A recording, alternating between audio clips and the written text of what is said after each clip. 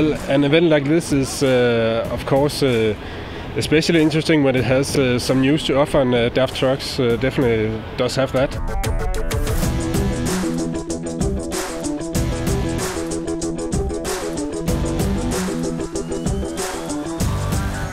It's a nice environment to test the trucks in heavy conditions. The experience is very nice and it's great. This truck is very comfortable and easy to use.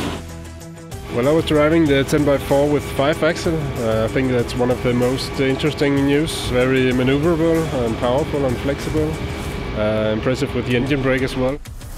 Yeah, it was very good, the engine brake. I could go downhill very steep without touching the brake. The performance with the low ref, a lot of torque, that was a very good proof that the Packer engines is very good engines.